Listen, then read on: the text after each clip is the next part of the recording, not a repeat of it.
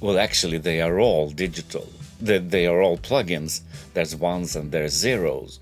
But I tried to replicate an analog style digital plugin with other digital plug. You know what I mean. Let's just do it.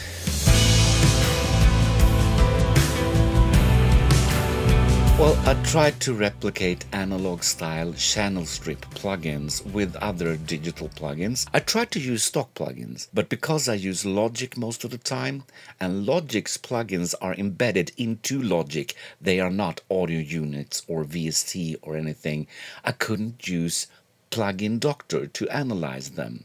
And I needed that to show you how I did it and why I did it.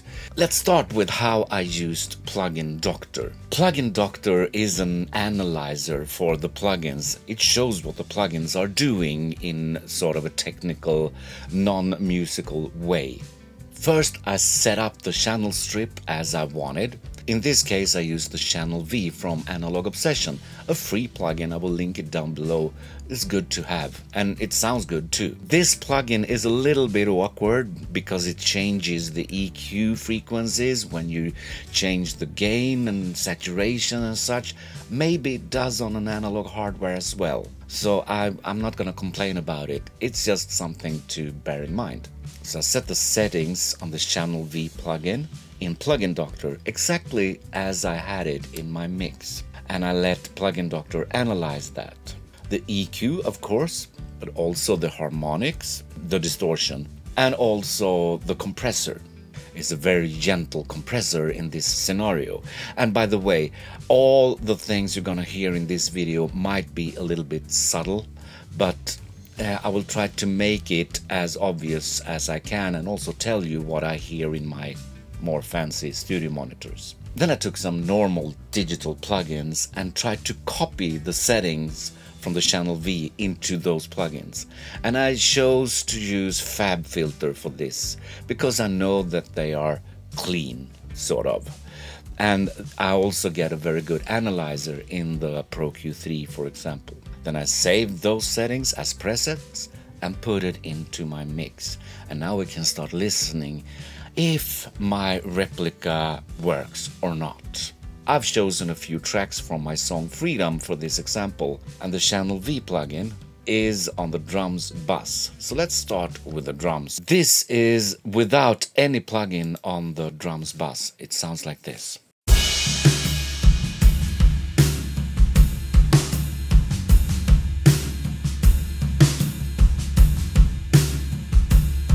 And with the Channel V plugin, it sounds like this, with these settings.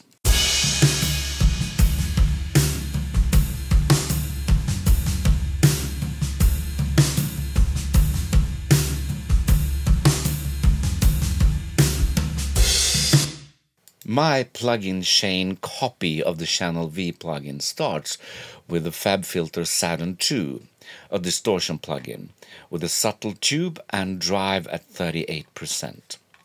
Then a Pro Q3, which copies the EQ of the Channel V.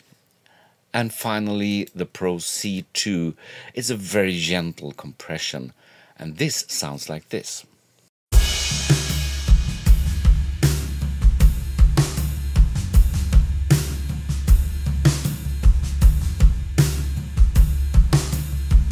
The Channel V once again.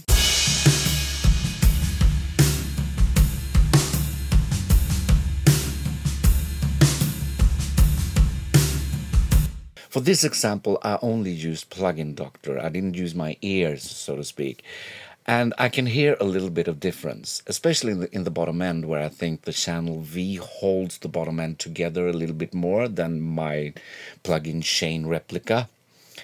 I can probably adjust that by using my ears, but this was an example by using an analyzer to see if we can make a copy. I did that one more time, and that was with the bass. But with the bass I chose another plugin. This is BX Console SSL 4000E from Plugin Alliance. I actually chose a bass preset and then tweaked it a little bit. And it sounds like this.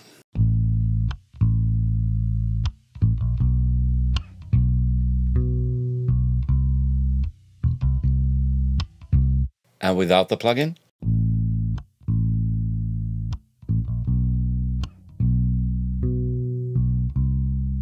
And my plugin chain to copy this using Plugin Doctor starts with Saturn 2.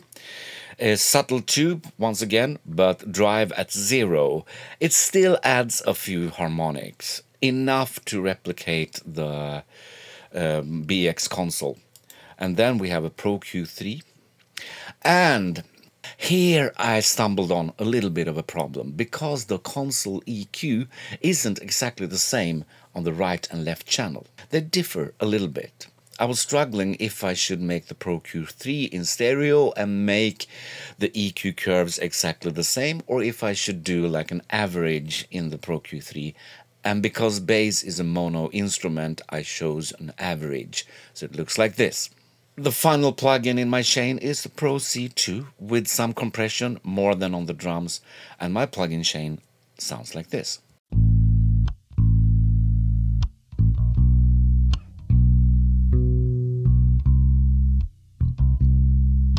Let's listen to the BX console once again.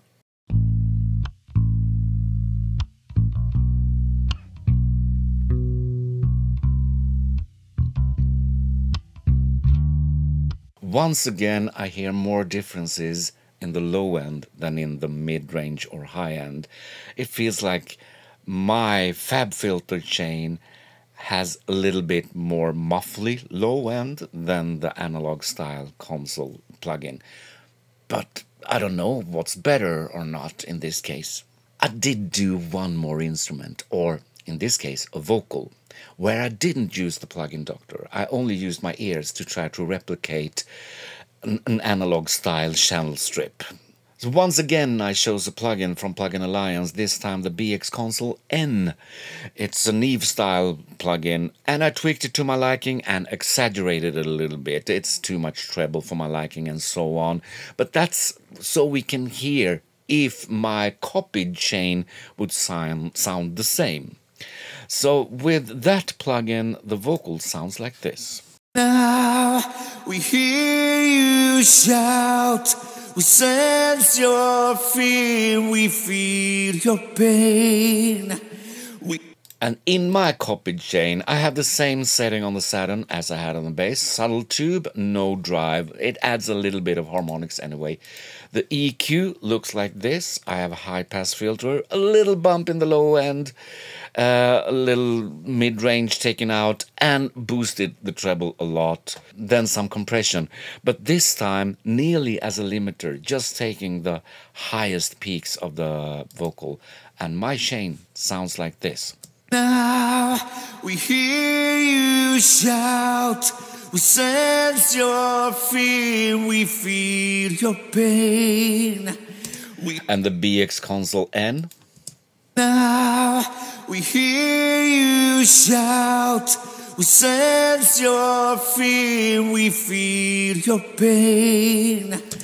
They are very, very similar, at least to my ears. Do you hear much of a difference? I think it's better to use your ears than Plugin Doctor. Plugin Doctor is good if you want to know why the things are behaving like they do, but nothing beats your ears. Nothing. Ear in Swedish is öra. Öra. What do you think? Can we replicate analog style plugins with other digital plugins, or maybe even stock plugins? What do you think? Tell me in the comments. Until next time, Roger that.